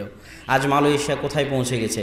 আর বাংলাদেশ এখনও মনে করতেছে যে বাংলাদেশের উন্নতি হচ্ছে গার্মেন্টসগুলো, বাংলাদেশের উন্নতি হচ্ছে পদ্মা সেতু, রাস্তাঘাট। এই জিনিসটা বাংলাদেশের মানুষ কেন বুঝে না আমি বুঝি না। অবকাঠামোগত উন্নয়ন কোনোদিন উন্নয়ন নয়। এই বাইতুল হাম জামি মসজিদ, বিশাল বাইতুল হাম জামি মসজিদ তৈরি করলাম, বিশাল জামিয়া সালাফের বিল্ডিং তৈরি করলাম, কিন্তু যে ছাত্র পড়ে সেও পচা, যে শিক্ষক পড়ায় সেও পচা। তো বিল্ডিংয়ের দাম আছে? কোনো দাম নাই। তো অবকাঠামোগত উন্নয়ন কোনোদিন উন্নয়ন নয়। উন্নয়ন হচ্ছে শিক্ষার উন্নয়ন, জ্ঞানের উন্নয়ন। তা আপনি ব্রিজ দিয়ে কি করবেন? ওই ব্রিজে যে ইঞ্জিনিয়ার, সেই ইঞ্জিনিয়ার তো চায়নার, আর লেবার তো আপনার বাংলাদেশের। তাহলে এই ব্রিজের কোনো দাম আছে? যেই দিন আপনার ইঞ্জিনিয়ার দিয়ে আপনি পদ্মা ব্রিজ বানাতে পারবেন, সেই দিন বুঝবো যে হ্যাঁ আপনি উন্নত হয়েছেন। ঠিক তেমনি আজকের যে গার্মেন্টসগুলো, গবেষণা পড়ে দেখেন, বাংলাদেশের মানুষ কম শ্রমে বেশি কাজ করে দেয়, এই জন্য গার্মেন্টসগুলো চলে। যখন অন্য দেশের মানুষ কম শ্রমে এত বেশি কাজ করে দিবে, তখন বাংলাদেশের গার্মেন্টসগুলো বন্ধ হয়ে যাবে। এটাই পৃথিবীর নিয়ম, হতে হবে। না হলে যারা পারমাণবিক বম বানাতে পারে তারা একটা প্যান্ট শার্ট বানাতে পারবে না। তাদেরকে প্যান্ট শার্ট কিনতে হবে বাংলাদেশের কাছ থেকে, এটা কোনো কথা হলো? তার মানে কুশ্চিনকালেও এটা উন্নতির আলামত নয়। উন্নতি হচ্ছে শিক্ষায়, আর শিক্ষার জায়গাতেই তো বাংলাদেশ সবচেয়ে পিছিয়ে। যে বিশ্ববিদ্যালয়গুলো থেকে মানুষ শিক্ষা গ্রহণ করবে, ওই বিশ্ববিদ্যালয়গুলোতে তো সব সন্ত্রাসী, ডাকাত আর চোরেরা পড়ে। আর সন্ত্রাসী, ডাকাত আর চোরেরা পড়ায়, নিয়মিত কোনোদিন ক্লাসে আসে না। বিশ্ববিদ্যালয়ের টিচার আসা নাকি লাগে না, আশ্চর্য। অথচ সৌদি আরবে একজন শিক্ষক, বিশ্ববিদ্যালয়, মদিনা বিশ্ববিদ্যালয়ের শিক্ষক, হাই পর্যায়ের টিচার, হাজার হাজার রিয়াল বেতন, তারপরও 1 মিনিট ক্লাসে আসলে, দেরিতে আসলে আল্লাহকে ভয় করে যে আমার এই টাকাটা কি হালাল হবে, এটার কি আমি জবাব দিতে পারবো? মদিনা ইসলামী বিশ্ববিদ্যালয়ের শিক্ষক। আর বাংলাদেশের বিশ্ববিদ্যালয়ের শিক্ষক মানে ক্লাসে আসা লাগে না। তাহলে এই টাকার হিসাব কিয়ামতের মাঠে কি দিবে? টাকা তো আমার আপনার না, তার বাপের। ঢাকা বিশ্ববিদ্যালয়, রাজশাহী বিশ্ববিদ্যালয় চলে কাদের টাকায়? আমার আপনার টাকায়। তাহলে এই যে এই বিশ্ববিদ্যালয়গুলোতে যেখান থেকে মানুষ সঠিক হওয়ার কথা, সেই জায়গাগুলো আজ ধ্বংসের দ্বার প্রান্তে দাঁড়িয়ে আছে। তো সম্মানিত উপস্থিতি, আমরা জঙ্গিদের আলোচনা করছিলাম যে জঙ্গিরা 2টা জায়গায় পা পিছলে গেছে। 1, তারা কাফের রাষ্ট্রকে, মুসলিম রাষ্ট্রকে কাফের রাষ্ট্র মনে করে। 2, তারা কবিরা গুনাহগার মুসলমানকে কাফের মনে করে। অথচ কবিরা গুনাহগার মুসলমান কাফের নয়। দলিল, আল্লাহ সুবহানাহু ওয়া তাআলা কবিরা গুনাহগার মুসলমানকে মুমিন বলে ডেকেছেন কোরআনে। আল্লাহ বলছেন, ইয়া আইয়ুহাল্লাযীনা আমানু তুবু ইলাল্লাহ, হে ইমানদারগণ তোমরা তওবা করো। তো তওবা কে করে? সাগিরা গুনাহ যে করে সে তওবা করে? সাগিরা গুনাহ ওযু করলে ক্ষমা হয়ে যায়, এক সালাত থেকে আরেক সালাতের মাঝে ক্ষমা হয়ে যায়, এক জুমা থেকে আরেক জুমার মাঝে ক্ষমা হয়ে যায়, এক রমজান থেকে আরেক রমজানের মাঝে ক্ষমা হয়ে যায়। কিন্তু কাবিরা গুনাহ করলে তওবা করা লাগে। আর আল্লাহ কাবিরা গুনাহগার মুসলিমকে বলতেছে, ইয়া আইয়ুহাল্লাযীনা আমানু, হে ঈমানদারগণ, মানে কবিরা গুনাহ করার পরও সে এখনো কি আছে? মুমিন আছে। কথা মনে হয় বুঝাতে পারিনি। শত শত দলিল পেশ করতে পারবো যে কাবিরা গুনাহ করার পরও মানুষ মুমিন থাকে। ওই যে 99 জনকে হত্যা করলো বানি ইসরায়েলের ব্যক্তি, তারপরে 100 জনকে হত্যা করলো, তাকে আল্লাহ জান্নাতে দেয়নি? যদি সে কবিরা গুনাহ করলে যদি কাফের হয়ে যেত, তাহলে কি সে জান্নাতে যেতে পারত? অসম্ভব। কবিরা গুনাহ করলে মানুষ ফাসেক হয়, পাপিষ্ঠ হয়, পাপাচারী হয়, তাকে তওবা করতে হয়, কিন্তু সে কাফের হয় না। কেননা কবিরা গুনাহ করলে যদি কাফের হয়ে যায়, তাহলে তওবা করবে কি থেকে? তওবা করার তো কোনো রাস্তাই নাই। শাফাত থাকবে কার জন্য? আল্লাহ রাসূল কিয়ামতের মাঠে কার জন্য শাফাত করবে? যদি কবিরা গুনাহ করলে মানুষ কাফের হয়ে যায়, তো কিয়ামতের মাঠে আল্লাহ রাসূল শাফাত করার জন্য কাউকে পাবে না। কিয়ামতের মাঠে শাফাত করার জন্য, আল্লাহর অঞ্জলিতে উঠার জন্য কোনো মানুষ থাকবে না। যদি কাবিরা গুনাহ করলে মানুষ কাফের হয়ে যেত। এরকম হাজারো শত দলিল পেশ করা যাবে যে কাবিরা গুনাহ করলে মানুষ কাফের হয় না। আর যে দলিলগুলো আমরা পেশ করি, এই দলিলগুলো সব ইমাম বুখারী দিয়ে গেছেন। সহিহ বুখারীর কিতাবুল ঈমান খুলেন, প্রথম অধ্যায়গুলোই হচ্ছে কিতাবুল ঈমান। প্রথম থেকে নিয়ে শেষ পর্যন্ত ইমাম বুখারী দলিল দিতে থেকেছেন যে ঈমান কুফর, এর মধ্যে পার্থক্য আছে। কুফরুন দুনা কুফরিন, যে কোরআন এবং হাদিসে কুফর শব্দ ব্যবহার হলেই কাফের। কোরআন হাদিসে ব্যবহার হয়েছে একজন মুসলমানকে গালি দেওয়া ফাসিকি, আর একজন মুসলমানকে হত্যা করা কুফরি। তার মানে যে মুসলমানকে হত্যা করবে সে কাফের হয়ে যাবে? কথা বলেন। এটারই উত্তর ইমাম বুখারী সহিহ বুখারীতে দিয়েছে যে কুফরের স্তর আছে। কুফরের স্তর আছে। একটা কুফর, যেই কুফর করলে সে পূর্ণাঙ্গ কাফের হয়ে যাবে, আর একটা কুফর যে গুনাহগার হবে, ফাসেক হবে। এগুলো সব দলিল ইমাম বুখারী রাহিমাহুল্লাহ দিয়ে রেখেছে তার গ্রন্থের মধ্যে। তো সম্মানিত উপস্থিতি, আমরা বলছিলাম তারা কবিরা গুনাহগার মুসলমানকে কাফের মনে করে। এটা হলো তাদের প্রথম বিভ্রান্তি, এবং এটা ভুল কথা, এটা চলবে না। বরং কবিরা গুনাহগার মুসলমানেরা ফাসেক, তারা তওবা করে ইসলামে ফিরে আসতে পারে। শাফাতের হকদার তারাই, আল্লাহর অঞ্জলিতে উঠার হকদার তারাই। তারা যদি তওবা করে, আল্লাহর নিকটে দোয়া করে, তাহলে আল্লাহ সুবহানাহু ওয়া তাআলা তাদেরকে ক্ষমা করে দিবেন। তারা হচ্ছে ফাসেক মুমিন। এখানে আরেকটা বিষয় আপনাকে বলে রাখি, সেটা হচ্ছে কাফের মুসলিম রাষ্ট্রকে কাফের রাষ্ট্র মনে করে। তো রাষ্ট্র কতক্ষণ মুসলিম থাকে? কিভাবে রাষ্ট্র মুসলিম হয়? যে রাষ্ট্রের অধিকাংশ জনগণ মুসলমান, যে রাষ্ট্রে ইসলামী সংস্কৃতির প্রভাব থাকে, যে রাষ্ট্রে ইসলামী হুকুম আহকাম বিধিবিধান মানতে কোনো বাধা নাই, যে রাষ্ট্রের রাষ্ট্রনেতা মুসলমান, নাম কাওয়াস্তে হলেও প্রকাশ্য কাফের নয়, এইরকম যে গুণাবলী যে রাষ্ট্রের মধ্যে পাওয়া যাবে, সেই রাষ্ট্রকে কাফের রাষ্ট্র বলা যাবে না, বরং মুসলিম রাষ্ট্র বলতে হবে। তবে পূর্ণাঙ্গ মুসলিম নয়, ফাসেক মুসলিম রাষ্ট্র। যেমন বাংলাদেশ, পাকিস্তান, এগুলো কি মুসলিম রাষ্ট্র? ফাসেক মুসলিম রাষ্ট্র। এগুলোকে সংশোধন করার চেষ্টা করতে হবে। এগুলোর বিরুদ্ধে বিদ্রোহ করে মুসলমানদের রক্ত, মাল, সম্পদ ধ্বংস করার চেষ্টা করা যাবে না। এখানে আরও একটা কথা আপনাকে বলে রাখি, যে কাফের হলেই যে তাকে হত্যা করতে হবে তা কিন্তু নয়। কাফের হলেই কি হত্যা করতে হবে নাকি? হ্যাঁ, এই সম্পর্কে ইসলামের বিধান আছে। কয়েক শ্রেণীর কাফের যাদেরকে আপনি হত্যা করতে পারবেন না, আল্লাহ রাসূল বলেছে তাদেরকে যদি আপনি হত্যা করেন তাহলে আপনি জান্নাতের গন্ধও পাবেন না। এক, যেই কাফের রাষ্ট্রের সাথে মুসলিম রাষ্ট্রের চুক্তি আছে, চুক্তি, যে ইসলামী খেলাফতের সাথে কোনো কাফের রাষ্ট্রের চুক্তি আছে, ওই চুক্তিবদ্ধ কাফের রাষ্ট্রের কোনো কাফেরকে কোনো মুসলমান হত্যা করতে পারবে না। দুই, যেই কাফের রাষ্ট্র থেকে কোনো ব্যক্তি মুসলমান রাষ্ট্রে এসেছে নিরাপত্তা নিয়ে, রাষ্ট্র বলেছে আমি তাকে নিরাপত্তা দিলাম। যেমন যখন আল্লাহ রাসূল মক্কা বিজয় করলো, তখন আল্লাহ রাসূল বলল, আল্লাহ রাসূল কি বলল আপনাদের মনে আছে? আল্লাহ রাসূল বলল, সুফিয়ানের বাড়িতে, তাদের বাড়িতে, উমুক উমুকের বাড়িতে, সব নাম ধরে ধরে আল্লাহ রাসূল বললেন তাদের বাড়িতে যারা আশ্রয় নিবে তারা নিরাপদ, তারা নিরাপদ, তারা নিরাপদ। মানে রাষ্ট্র তাদেরকে কি দিয়ে দিল? নিরাপত্তা দিল। এখন আল্লাহর রাসূলের অধীনস্থ কোনো ব্যক্তি তাদের গায়ে হাত উঠাতে পারবে না। ঠিক যখন কোনো কাফের কোনো মুসলিম রাষ্ট্রে ঢুকবে, মুসলিম রাষ্ট্র তাকে ভিসা দিয়েছে। ভিসা দেওয়া মানে কি দেওয়া? নিরাপত্তা দেওয়া। তো যে ভিসা নিয়ে এসেছে তাকে আপনি হত্যা করতে পারবেন না, কেননা মুসলিম রাষ্ট্র তাকে নিরাপত্তা দিয়েছে। তাকে নিরাপত্তা দেওয়া আপনার জিম্মেদারি। আপনার সরকার তাকে নিরাপত্তা দেওয়ার ওয়াদা করেছে, তাকে নিরাপত্তা দেওয়া আপনার জিম্মেদারি। যদি আপনি তাকে হত্যা করেন, আপনি জান্নাতের গন্ধ পাবেন না, আল্লাহ রাসূলের হাদিস।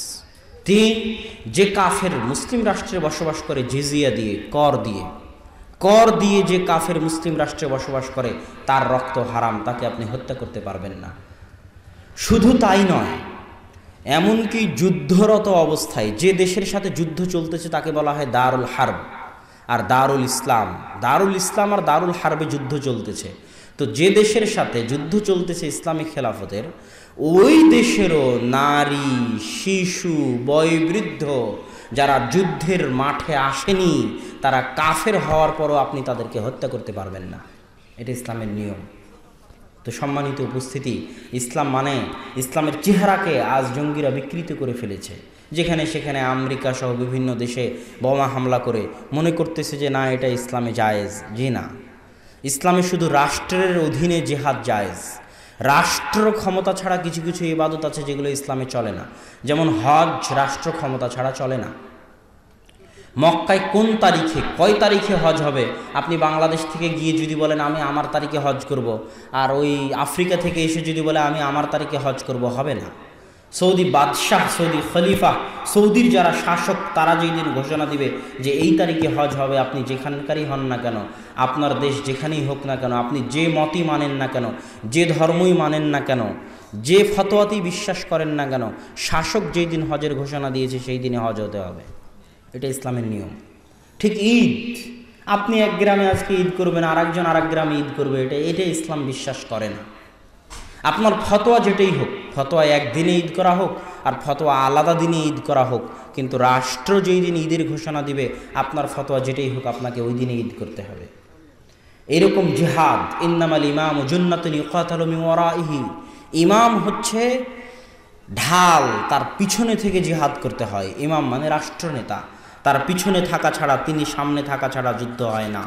তো সম্মানিত উপস্থিতি, আমরা সঙ্গে দিচ্ছিলাম যে আমরা কাফের রাষ্ট্র, মুসলিম রাষ্ট্রকে কাফের রাষ্ট্র মনে করি, যেটা মনে করা ঠিক নয়। বরং যতক্ষণ মুসলিম রাষ্ট্র আছে ততক্ষণ সেই মুসলিম রাষ্ট্রের যাবতীয় বিধিবিধান মেনে চলা আপনার জন্য জরুরি। যেমন বাংলাদেশ একটা মুসলিম রাষ্ট্র, আমি মনে করি এই বাংলাদেশের মুসলিম রাষ্ট্রের নিয়ম হচ্ছে রাস্তার সিগন্যাল দেওয়া আছে। কথা কি বুঝতে পারছেন? তো আপনি যদি ওই সিগন্যাল অতিক্রম করেন, তা আমার দৃষ্টিতে আপনি গুনাহগার হবেন, আমার বুঝে বলে, কেননা আপনি মুসলিম রাষ্ট্রের নিয়মকে লঙ্ঘন করলেন। বাংলাদেশের নিয়ম হচ্ছে যে আপনাকে এই জায়গায় এই কাজটা করতে হবে, এই জায়গায় এই কাজটা করতে হবে। যতক্ষণ না ওই কাজ ইসলাম বিরোধী হচ্ছে, ততক্ষণ ইসলাম বলে তুমি ওটা মানো। কথা না বুঝাতে পারলে আমি ব্যর্থ। যতক্ষণ রাষ্ট্রের কোনো কথা ইসলাম বিরোধী না হচ্ছে, ততক্ষণ ইসলাম বলে তুমি রাষ্ট্রের আনুগত্য করো, রাষ্ট্র যেটা বলতেছে সেটা শোনো। যদি সেটা তুমি লঙ্ঘন করো, তাহলে তুমি গুনাহগার হবে। এটার নামই ইকামতে দিন। ইকামতে দিন মানে রাস্তাঘাট বন্ধ করে দিয়ে, রাষ্ট্রের বিরুদ্ধে বিদ্রোহ করে, রাষ্ট্রের মাল সম্পদ, ধন সম্পদ নষ্ট করে। বাংলাদেশের সম্পদ কার সম্পদ? আমাদের সম্পদ। কথা বুঝেননি? বাংলাদেশের সম্পদ আমাদের সম্পদ। তা আমি মিছিল মিটিং করে, জ্বালাও পোড়াও করে, হরতাল করে বাংলাদেশের সম্পদকে নষ্ট করতেছি, মানে আমার ক্ষতি করতেছি। আমি ফতোয়া দিয়ে, কাফের ফতোয়া দিয়ে বাংলাদেশের পুলিশ, আর্মি, র্যাবকে হত্যা করতেছি, মানে আমি আমার দেশের ক্ষতি করতেছি। এটা বুঝতে হবে। আমি ইসলামের ক্ষতি করতেছি, এটা বুঝতে হবে। কেননা প্রকারান্তরে এটা হচ্ছে ফাসেক মুসলিম রাষ্ট্র হলেও কাফের রাষ্ট্র নয়। অতএব এই ফাসেক মুসলিম রাষ্ট্রের প্রত্যেক জিনিস, একটা টাকাও আমানতের সাথে হেফাজত করা প্রত্যেক মুসলমানের দায়িত্ব। আপনি রাষ্ট্র ক্ষমতায় আছেন, OC, DC, SP, commissioner, chairman, মন্ত্রী, জনগণের টাকা আপনার হাতে আছে। ইসলাম বলতেছে ওই টাকার হেফাজত করতে হবে।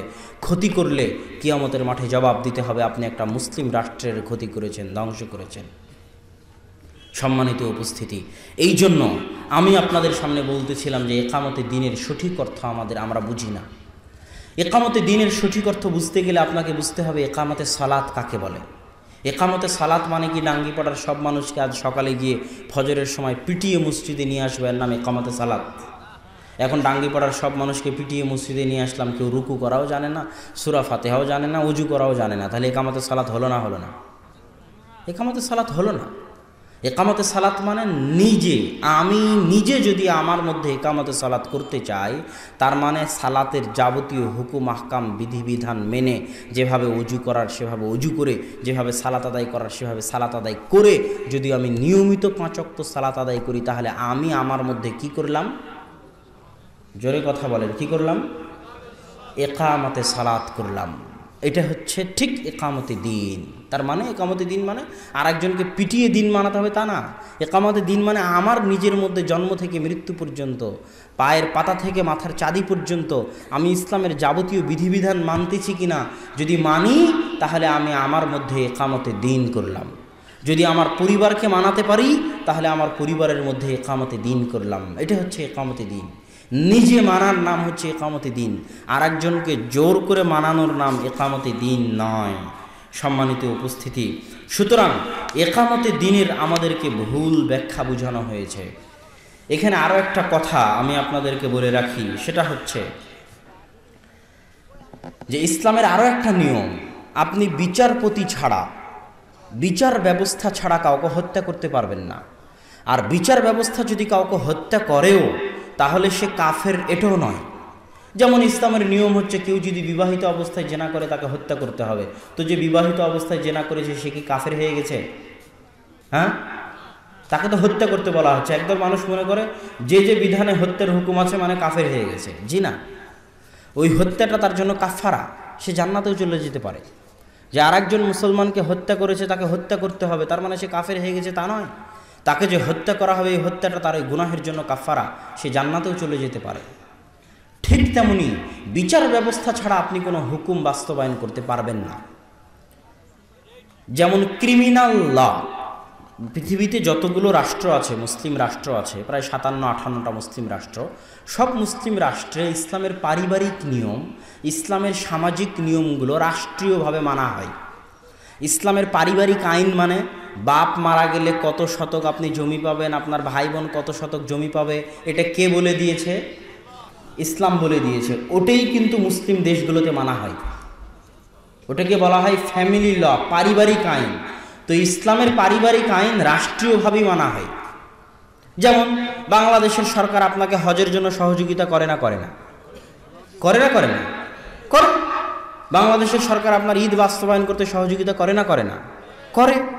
তাহলে ইসলামের যেগুলো সামাজিক বিধিবিধান আছে, ইসলামের যেগুলো পারিবারিক বিধিবিধান আছে, সেগুলো প্রায় অধিকাংশ মুসলিম রাষ্ট্র মানে, রাষ্ট্রীয়ভাবে মানে।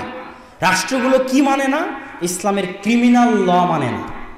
অপরাধ সংক্রান্ত ইসলামের যে বিধিবিধানগুলো আছে এগুলো কোনো রাষ্ট্র মানে না, সৌদি ছাড়া। অপরাধ সংক্রান্ত কি আছে? চুরি করলে হাত কাটতে হবে, কেউ যদি মদ পান করে তাহলে 40 লাঠি 80 লাঠি পিটাতে হবে, কেউ যদি জেনা করে তাকে রজম করতে হবে, অবিবাহিত হলে 100 লাঠি পিটাতে হবে, দেশ থেকে তাড়াতে হবে।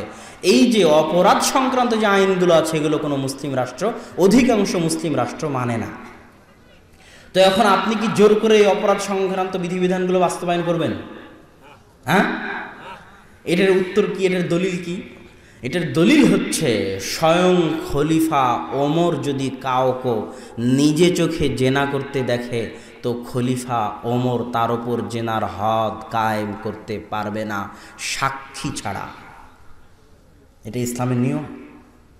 খলিফা ওমর শাসক, ক্ষমতায় আছে, স্বচক্ষে দেখতেছে জেনা করতে, কিন্তু তিনি হদ কায়েম করতে পারবেন না। বিচারক লাগবে, সাক্ষী লাগবে, সাক্ষী আসবে, সাক্ষীরা সাক্ষী দিবে, বিচারক বিচার শোনাবে, তারপরে হদ কায়েম হবে। এটা ইসলামের নিয়ম। এটা কিন্তু আমরা জানি না, আমাদের দেশের মানুষজন জানে না। কিতাবুল ইমারাহ, কিতাবুল ইমারার যে হাদিসগুলো আছে, এই হাদিসগুলো যদি বাংলাদেশে পড়া হয়, কিতাবুল ইমারার হাদিসগুলো বাংলাদেশে দুইভাবে বিকৃত হয়ে গেছে।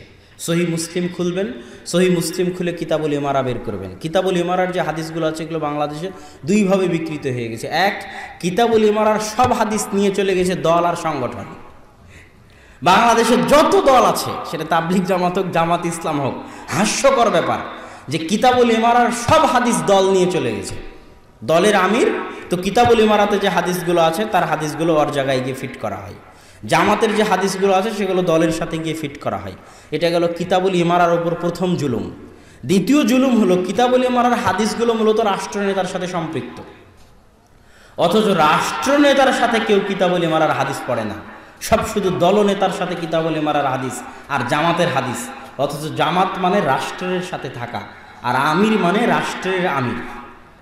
আমির শব্দটা কি বলে ওর নাম, ইসলামের ইতিহাসে আমির শব্দটা কোনোদিন রাষ্ট্রনেতার বাইরে ব্যবহার হয়েছে এটা পাওয়া যায় না। গত 100, 150, 200 বছর আগে রাষ্ট্রনেতার বাইরে ব্যবহার হয়েছে এটা পাওয়া যায় না। এখনও মদিনার আমির আছে, মক্কার আমির আছে।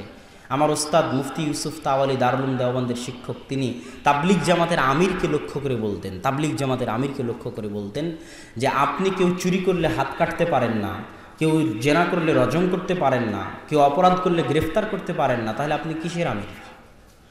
কেননা আমির মানে হচ্ছে ক্ষমতা। চুরি করলে হাত কাটতে পারতে হবে, সে আমির।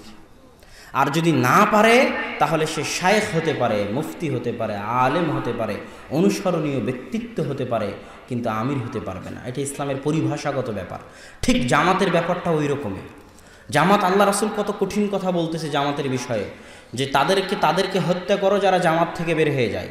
আল্লাহ রাসূল বলতেছে কেউ যদি জামাত থেকে বের হয়ে যায় সে ইসলাম থেকে বের হয়ে গেল। কত কঠিন কথা। অথচ আমি যদি তাবলিগ জামাত ছেড়ে দিই তাহলে কি আমি ইসলাম থেকে বের হয়ে যাব? তাহলে তার মানে জামাত মানে দল নয়। জামাত মানে তাহলে কি? ওই যে আবু বকর রাদিয়াল্লাহু তাআলা আনহু বলতেছে যারা যাকাত দেবে না এদেরকে আমি হত্যা করব, এদের বিরুদ্ধে যুদ্ধ করব। তো ওমর রাদিয়াল্লাহু তাআলা আনহু বলছে কেমনে যুদ্ধ করবেন? এরা তো সব আশহাদু আল্লা ইলাহা ইল্লাল্লাহ, আশহাদু আন্না মুহাম্মাদার রাসূলুল্লাহ এই কালেমা পড়েছে, এদের তো রক্ত হারাম, এদের বিরুদ্ধে তো আপনি যুদ্ধ করতে পারেন না। এটা কে বলতেছে? ওমর রাদিয়াল্লাহু তাআলা আনহু বলতেছে। তো ওমর রাদিয়াল্লাহু তাআলার কথা শুনলেনই না আবু বকর রাদিয়াল্লাহু তাআলা আনহু। আবু বকর রাদিয়াল্লাহু তাআলার ওই বাক্য কত কঠোর কঠিন সেটা আব্বুর যাকাতের বক্তব্যে শুনিয়েন, যে কত কঠোর কঠিন। যে লাউ মানাউনি কালান ইউদ্দুনাহু ইলা রাসূলিল্লাহ, ওমর শুনে রাখো, যারা আল্লাহর রাসূলের যুগে যাকাত দিতে আসতো, যাকাত দিতে এসে গরু ছাগল উটের সাথে গরু ছাগল উটের দড়িও দিয়ে যেত। আজ আমি আবু বকর আমার যুগে যাকাত দিতে এসে যদি গরু ছাগল উট দিয়ে যায় আর গরু ছাগল উটের দড়ি না দিয়ে যায়, শুনে রাখো ওমর যারা আল্লাহ রাসূলের যুগে ওসর দিতে এসে খেজুর গম ধান চাল দিয়েছে, খেজুর গম ধান চালের বস্তাও রেখে দিয়ে গিয়েছে, আর আমি আবু বকর আমার যুগে খেজুর ঢেলে দিয়ে বস্তা নিয়ে যেতে চাই, তাহলে আমি আবু বকর ওই দড়ি ওই বস্তার জন্য যুদ্ধ চালিয়ে যাব, হয় মরব না হয় মারব। তাহলে এরা তো সব মুসলমান, তো মুসলমানদেরকে আবু বকর রাদিয়াল্লাহু তাআলা কেন মারতে চাইলেন? দলিল, এরা জামাত থেকে বের হয়ে গেছে। কথা কি বুঝলেন?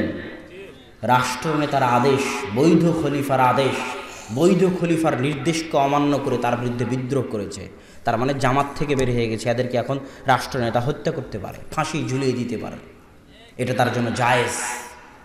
তার মানে জামাত মানে হচ্ছে রাষ্ট্র, খেলাফা, তার সাথে সম্পৃক্ত থাকা। জামাতের আরেকটা অর্থ হচ্ছে মসজিদের জামাতের সাথে সম্পৃক্ত থাকা। মসজিদের জামাতের সাথে যদি কোনো মুসলমান সম্পৃক্ত না থাকে তাহলে সে জামাতবদ্ধ থাকলো না, এটা ছোট জামাত। এটা হচ্ছে জামাতবদ্ধ জীবনযাপনের অংশ। ইসলাম একটা সংগঠনের মতো। ইসলামের নেতা মুহাম্মদ সাল্লাল্লাহু আলাইহি ওয়াসাল্লাম, ইসলামে মাসিক কিয়ানত দিতে হয়, ইসলামে বাৎসরিক কিয়ানত দিতে হয়, সেটা যাকাত দিতে বাধ্য। আর সারাদিন যত ইয়ানত দিবেন, যত দান করবেন, এটা ঐচ্ছিক। ইসলামের বাৎসরিক সম্মেলন আছে, যেমন তাবলিগ জামাতের আছে টঙ্গীতে, সেটা হচ্ছে হজ, যেতে বাধ্য যদি ক্ষমতা থাকে। ইসলামের প্রশিক্ষণ কর্মশালা আছে অন্যান্য সংগঠনের মতো, সেটা সিয়াম, 1 মাসের প্রশিক্ষণ কর্মশালা। ঠিক ইসলামের শাখা অফিস আছে, যেমন অন্য সংগঠনের আছে। মসজিদ হচ্ছে ইসলামের শাখা অফিস। যারা ইসলাম নামক সংগঠনের সদস্য থাকতে চায় দিনে 5 বার তাদেরকে মসজিদে হাজিরা দিতে হবে। হাজিরা না দিলে ইসলামের জামাত থেকে, মুসলমানদের জামাত থেকে সে বের হয়ে যাবে। এর নাম হচ্ছে জামাত, আর এর নাম হচ্ছে কিতাবুল ইমারা।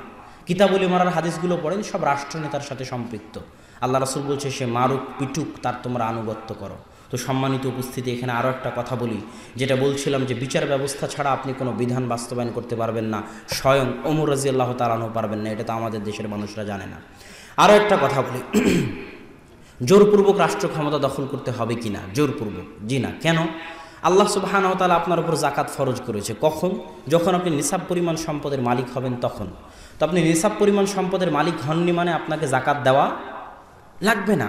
তো আপনি এখন ভাবতেছেন আমার তো যাকাত দেওয়া হচ্ছে না, তো জোর করে চুরি করে, বাটপারি করে, ডাকাতি করে নিসাব পরিমাণ সম্পদের মালিক হই, তারপরে যাকাত দিব। এটা কি চলবে? চলবে না। তো যেমন জোর করে অন্যায়ভাবে যাকাত নিজের উপর ফরজ করার জন্য জোর করে আপনি চুরি করে ডাকাতি করে যাকাত নিজের উপর ফরজ করবেন, এটা নয়। ঠিক তেমন রাষ্ট্রে ইসলাম যে যেখানে ক্ষমতায় আছে সারা মুসলিম বিশ্বে, আজকে বাংলাদেশের প্রধানমন্ত্রী শেখ হাসিনা থেকে শুরু করে, পাকিস্তানের প্রধানমন্ত্রী ইমরান খান থেকে শুরু করে, সৌদির বাদশাহ থেকে শুরু করে সকলের উপর যে যেখানে ক্ষমতায় আছে সকলের উপর ফরজ, সকলের উপর ফরজ, সকলের উপর ফরজ যে তারা নিজ নিজ দেশে ইসলামের বিধিবিধান বাস্তবায়ন করবে। যদি না করে তাদেরকে কিয়ামতের মাঠে আল্লাহর সামনে জবাব দিতে হবে। কিন্তু এটা আমার দায়িত্ব নয়, আমার উপর এখনো ফরজ হয়নি। কোনোদিন যদি আমার উপর চলে আসে রাষ্ট্র ক্ষমতা, তাহলে তখন আমার উপর ফরজ হবে। কথা মনে হয় বুঝাতে পারিনি। যে যেখানে রাষ্ট্র ক্ষমতায় আছে তার রাষ্ট্রে ইসলাম কায়েম করা তার উপর ফরজ। আমায় এখনো রাষ্ট্র ক্ষমতায় যায়নি মানে আমার উপর ফরজ নয়।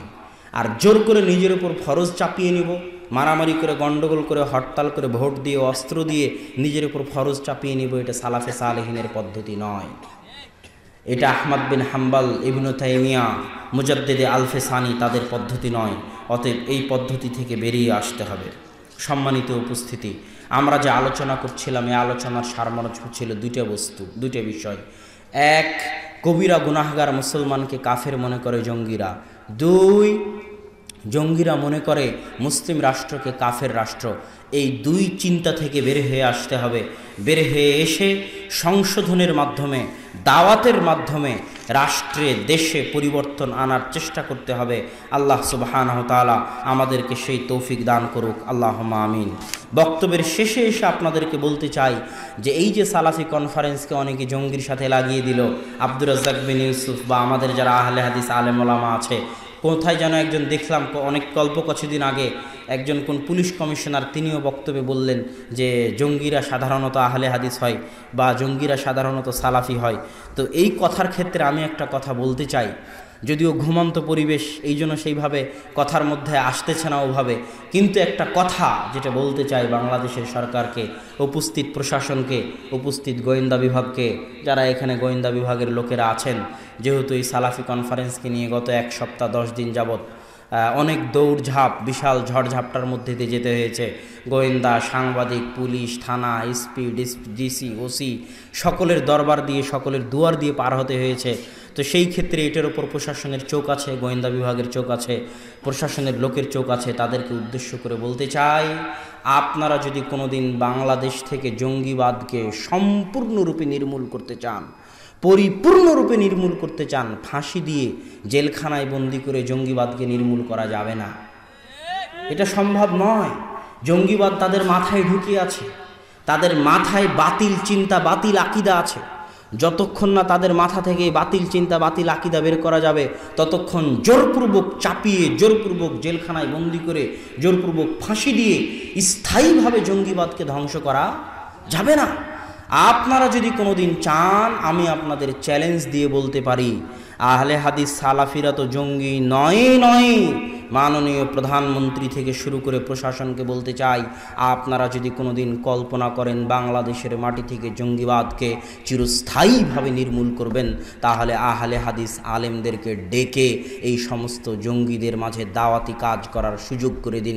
ইনশাআল্লাহ আহলে হাদিস আলেমদের সুযোগ দিলে, আহলে হাদিস আলেমদের রাষ্ট্রীয়ভাবে বাইতুল মুকাররম থেকে, টিভি চ্যানেলগুলো থেকে শুরু করে জঙ্গি, যাদের মধ্যে জঙ্গি আকীদা আছে তাদের মাঝে সারা দেশব্যাপী প্রোগ্রাম করার, আলোচনা করার, তাদের মিডিয়ার মাধ্যমে তাদের বক্তব্য দেওয়ার সুযোগ করে দিলে সর্বক্ষেত্রে ইনশাআল্লাহ বাংলাদেশের মাটিতে আহলে হাদিসরাই পারবে এই জঙ্গিবাদ, সন্ত্রাসবাদের চিন্তাকে বাংলাদেশের মাটি থেকে চিরতরে নির্মূল করে দিতে ইনশাআল্লাহ। এই গ্যারেন্টি, এই চ্যালেঞ্জ আমি দিতে পারি। অতএব আহলে হাদিসদেরকে জঙ্গি, সালাফিদেরকে, সালাফি কনফারেন্সকে জঙ্গি মনে না করে আমাদের এই দালিলিক আলোচনাগুলো শুনুন, শুনে আমাদেরকে সুযোগ দিন। আমরা জঙ্গি তো নই, আপনার দেশ থেকে জঙ্গি আমরাই মুক্ত করতে পারবো। সেই দলিল, সেই জ্ঞান, সেই বক্তব্য, সেই আওয়াজ, সেই লেখনী আমাদের আছে ইনশাআল্লাহ। অতএব আমাদেরকে এটার সাথে সম্পৃক্ত না করে বরং আমাদেরকে গনিমত হিসেবে আমাদেরকে গনিমত হিসেবে কাজে লাগানোর, বাংলাদেশকে শান্তি নিরাপত্তাপূর্ণ, বাংলাদেশকে শান্তি ও নিরাপত্তাপূর্ণ উন্নত রাষ্ট্রে পরিণত করার ক্ষেত্রে আমাদের সহযোগিতা গ্রহণের জন্য আবেদন জানাই। আর সালাফি কনফারেন্স ইনশাআল্লাহ, আমি গতকাল হয়তো কিছু কথা বলেছিলাম সালাফি কনফারেন্স নিয়ে, আজ আর বলতে চাই না। আজ এতটুকুই বলবো যে আল্লাহ সুবহানাহু তাআলা যাদের অন্তরে সালাফি কনফারেন্স নিয়ে সংকীর্ণতা আছে, আপনি তাদের অন্তরকে প্রশস্ত করে দিন, আমিন। এবং আমি আশা করব অন্তরের অন্তরস্থল থেকে আমাদের যদি কোনো ভুল ত্রুটি হয়ে থাকে ক্ষমা সুন্দর দৃষ্টিতে দেখবেন। সকলকে যারা যেখানে বক্তব্য শুনতেছে এই সালাফি কনফারেন্স আয়োজন করতে গিয়ে আমাদের দ্বারা যদি কোনো ভুল ত্রুটি হয়ে থাকে ক্ষমা সুন্দর দৃষ্টিতে দেখবেন। আর আমরা অনুরোধ করব, এবার যদি না পারেননি কোনো সমস্যা নাই, আগামী বছর সালাফি কনফারেন্সে আসুন, সালাফি কনফারেন্স আয়োজন করতে সহযোগিতা করুন ইনশাআল্লাহ। এটি একটি নেকির কাজ। জামিয়া সালাফিয়ার মাধ্যমে, সালাফি কনফারেন্সের মাধ্যমে বাংলাদেশের মাটিতে সালাফি আন্দোলন গতি পাবে, বিস্তার লাভ করবে ইনশাআল্লাহ। এই আশা ব্যক্ত করে আজকের সংক্ষিপ্ত বক্তব্য এখানেই শেষ করতেছি। ওয়া আখির দাওয়ানা আলহামদুলিল্লাহি রাব্বিল আলামিন। আসসালামু আলাইকুম ওয়া রাহমাতুল্লাহি ওয়া বারাকাতুহু।